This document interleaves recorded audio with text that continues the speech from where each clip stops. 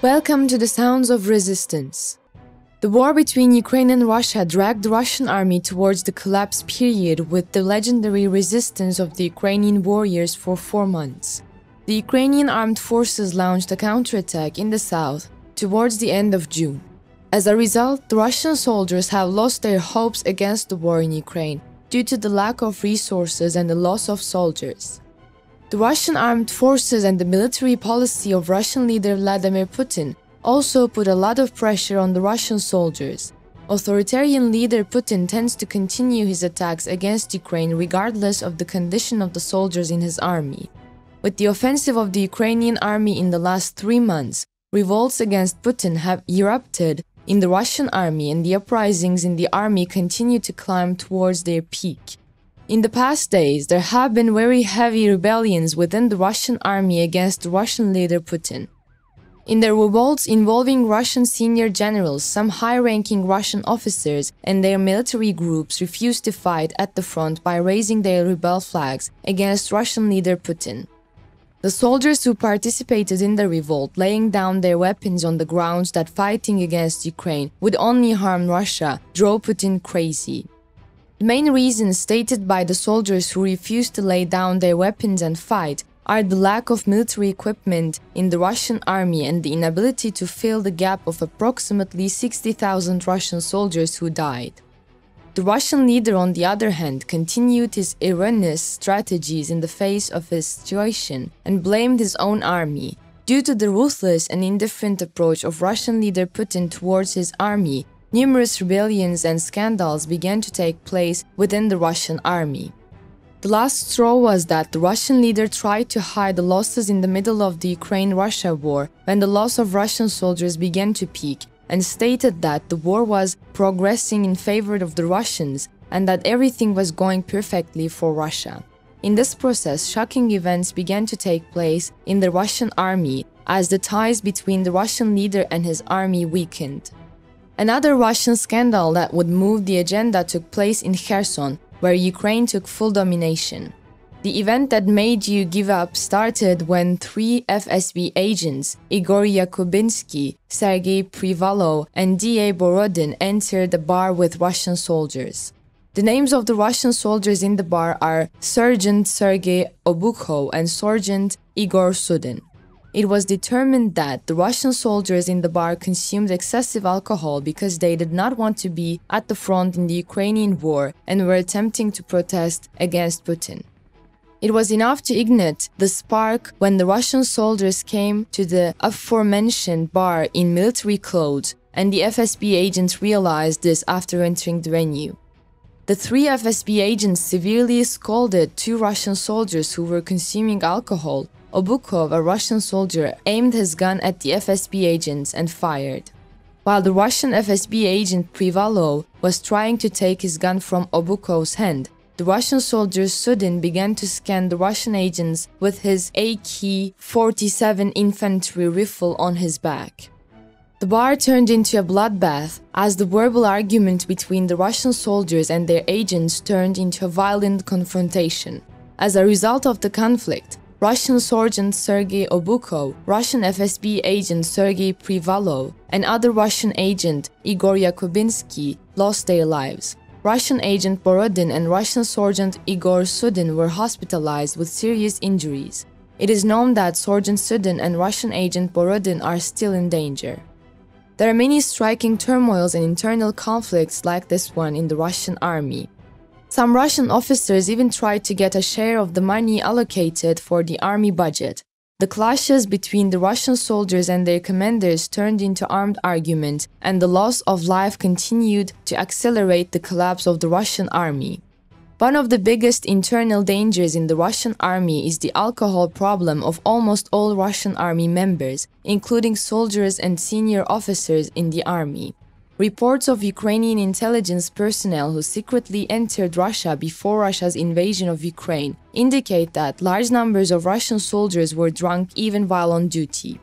Stunning reports revealing that Russian soldiers are selling army equipment to buy alcohol show that Russia is not all prepared for a comprehensive war.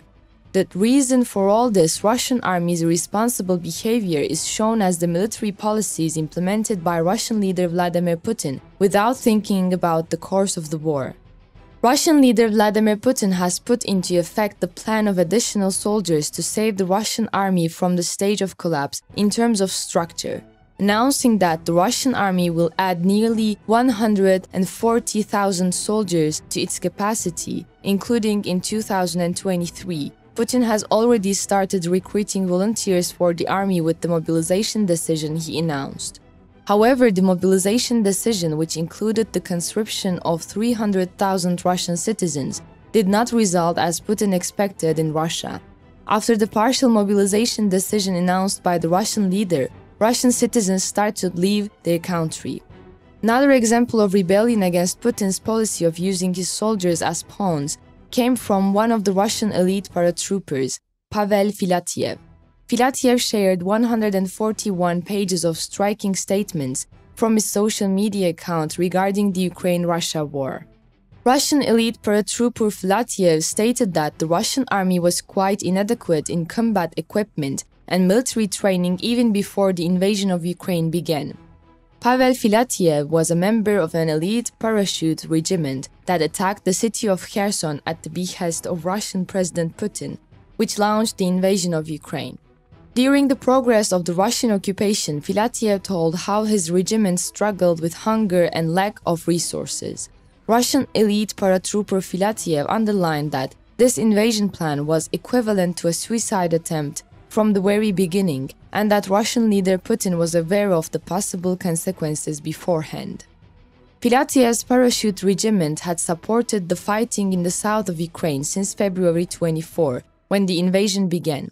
Filatyev, who was exposed to an explosion that damaged his eyes during a conflict in this region, decided to withdraw from the front. Before leaving the operation, the Russian elite paratroopers spent 2 months in key cities such as Kherson and Mykolaiv. Filatyev had to flee to France after sharing all the troubles he experienced after leaving the Ukrainian occupation unit, the harsh conditions of the war, and the indifferent attitudes of the Russian administration towards the army. Filatyev, who was worried about the pressure and heavy penal sanctions of the Russian administration, sought asylum after here coming to France. In a section of the 141-page memoirs of the giant invasion shared by Filatyev, the words, "We had no moral right to attack another country, especially Ukraine, the nation closest to us," actually reveals the bitter realities of the war. The Russian elite paratrooper did not hesitate to comment on the occupation policies of Russian leader Putin. The Russian elite paratrooper said, "Year by year, the chaos and corruption are growing. Corruption, disorder, and indifference reached unacceptable levels within the military. The first few months, I was in shock. I told myself this couldn't be true. At the end of the year, I realized I did not want to serve in such an army. The Russian armed forces are no different than the situation Russia has fallen into over the past few years. The power in Moscow played a major role in the destruction of the army we inherited from the Soviet Union," he said. After the Russian elite paratrooper was evacuated to a military hospital in Sevastopol, Crimea, after his injury, there were attempts to resign for health reasons, but was threatened with investigation by his superiors if he refused to return to the war. Then, as we mentioned, he escaped to France via Tunisia after being discharged from the hospital. The Russian elite paratrooper states that the reason he shared the behind-the-scenes content of this war is that people in Russia and around the world see how this war broke out and why people are still fighting, and concerns about the life-threatening danger of Filatyev, who is still seeking asylum. While the revolts against Putin and the Kremlin administration and the Russian army have increased beyond count, the next step of the Russian leader Putin and his executive staff on this issue is eagerly awaited. We will see the developments in the future together. Do not leave us. Thanks for watching.